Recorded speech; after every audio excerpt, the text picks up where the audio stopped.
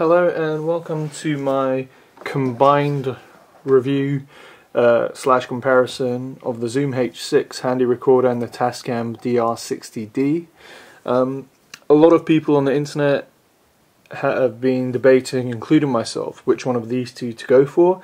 So I thought I'd get them both, have a little comparison between the two, let you guys see the advantages and disadvantages of both. I'll tell you off the bat, I'm not an audio expert. I've only been reading up on it intensively for the last month or so. I've only done a few amateur stuff with it. I've been on a lot of big budget film sets, but I wasn't delving into it too much at the time. So let's go ahead and see what you get in the box to start off with. With the Tascam DR60D, comes in this box here. Nothing too fancy, just the name of the product, delivered with a lovely dent, courtesy of Amazon. In the actual box, you get a mini USB cable to attach it to your computer, and when you've attached it to your computer, it can be powered by your computer instead of the, or it can be powered via USB instead of the four AA batteries that it needs. You get manuals in a bunch of languages, no CDs or anything in there. And as for the device itself, just for comparison's sake, there's a DVD just so people can get an idea of the size of the device. I know a lot of people think, and I thought myself, that it'd be a lot bigger than it actually is. This is it. This is a DVD. So you can see it's not as big, fits in the palm of your hand as people would think. Has a bit of weight to it. Up top, you can put your camcorder straight on top and screw this in. You have the option to screw it straight onto a tripod, put your camcorder on top, and then you can glance very easily between the two. You can remove this with the 4 screws if you wanted to use the pegs here to have it hanging around your neck. Just a quick tour of the physical device. You have your battery compartment back here. It takes 4 AA batteries. Unfortunately, with phantom power on both XLR inputs, you are looking at probably around 2.5 hours. This part of the audio, just for me to quickly say, this part of the audio has been recorded with my voice directly, just speaking with the camera next to my head. I'm not using any audio capture device or anything like that. It's just my voice straight into the camera, and later on when I test these I'll record my voice with this and the Zoom H6 as well. So on the side you have 2 XLR inputs with a push to release, which is handy. The Zoom H6 does not have this, and of course you have your 3rd and 4th input connecting such things as a lapel mic. You have your camera in, your remote sold separately, camera out, and you have the volume for the camera out, which is pretty useful. And on the other side you have your power button, your hold, which again very useful.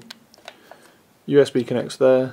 You've got your memory card here. Does not come with a memory card, so you'll need to get your own SD HZ memory card, and it's only up to 32 gigs on this. On the Zoom H6 I believe it's up to 128 gig. You have your headphones with its own individual control and your line out. And on the front of the device you have the gain controls for your XLR, your 2 XLR inputs, and inputs 3 and 4 are combined into one gain control. Phantom power is at the bottom, your phantom power switch. Play pause, slate key is brilliant. I'm sure it's going to be implemented into all future devices as well. Saves you having to use an actual slate, just gives out a high pitch during your recording. Record button, you need to double tap this time, your control knob, and you click in to enter, which is very helpful. Makes it very easy to navigate the menus. Let's just go ahead and turn it on. So if we press that button, just so you can see how long it takes. There was recently a new firmware for this, so if you do get this, make sure that you update the firmware. Yep, so now you've just seen how long it takes to come on. let's put this to one side and take a look at the physical aspects of the Zoom H6. This is the box of the Zoom H6. Then it comes in, records up to 24-bit 96 kHz audio. With all these accessories you see here, it only comes with a mid-side mic, or should I say it comes with a mid-side mic and the XY mic and the windscreen. Everything else that you see on here you'll need to purchase separately. Of course it comes with a USB 2 cable and the SD memory card as well. So let's show you what you get in the box. It comes in this lovely little hard plastic case. One other thing, you do get a bunch of manuals in here, and you do get that piece of software as well if you wanted to use it. So this is what it comes in. So if we go ahead and open this up, so you get your windscreen, and you get your mid-side mic. All of the attachments have a very solid metal feel to them. They don't feel plasticky at all. And you get a little protector for the connection. Get your mini USB cable, like with the Tascam, and your XY mic, all with their own individual gain controls. And you can change that from, I don't know if you can quite see that, it says 90. You can change that to 120 to get a greater field. And finally is the Zoom H6 itself. So let's go ahead and grab that DVD again, show you what it's like size wise. Let's go ahead and zoom out.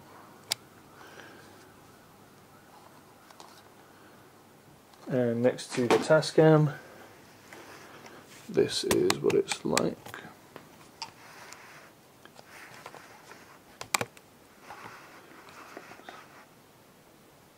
So that groove there doesn't really help too much in holding it in your hand in a usable position, because you always end up just gliding it up to there anyway. Yeah, so you can see, all in all, I would say the Tascam is a little bit heavier. Now let's go ahead and see how long this takes to turn on.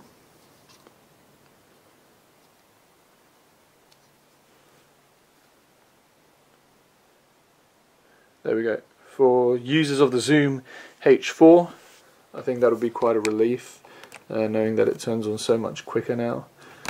So let's take a look at this device. The display, unfortunately, everything I'd read has proven to be true. When you go outdoors with this display, it does become pretty useless. You can't really read the display. I also found when I attach the module here to record myself for a podcast, holding it like this, you can't actually see the display, so you can't actually see the meter on here to see if you're, if you're going to distort or not, see if you're going to peak. So that's a bit of a bummer. But let's take a look at the device. Straight off the bat, the main thing is going to be it has 4 XLR inputs instead of the 2. Now the Tascam does have 4-channel recording. This has 6, up to 6, because you can get the attachment for the other 2 XLR inputs. They do not have the clip, so if you tug on a cable that's on this, it'll come straight out. Haven't really had that be an issue so far. So yeah, you have your 2 XLR inputs, you have your speaker on the back, so you can hear back recordings. Not the most powerful thing as you can imagine. Attaches to a tripod if you want, and on the side you have your menu button, and you navigate through the menus using this here. Might be a bit easier to see. This here, and you push in to select. It's a bit easier to use on the Tascam, to be honest with you. You have your USB connection there, and it's also your power connection. On the bottom you have the remote and the line out. You can use these here if you want to hang this around your neck. You have hold here. Hold does not, unfortunately, hold the dials here. So, unfortunately, what we've found a couple of times is while we've been recording, just by putting it in a bag it moves. Now instead of putting, I mean you do have these protectors here, but it will still move around a bit. What we've done is, instead of putting duct tape over this and risk damaging the finish on the sides, we just take an iPhone and take a picture of exactly where all the settings are, so when you go back you can replicate it as close as you possibly can. Okay, so you have your volume control, your SD card slot. Now this takes SDXC, up to SDXC, and for some reason it comes with a micro SD adapter, and you actually get one of these, 2 gig.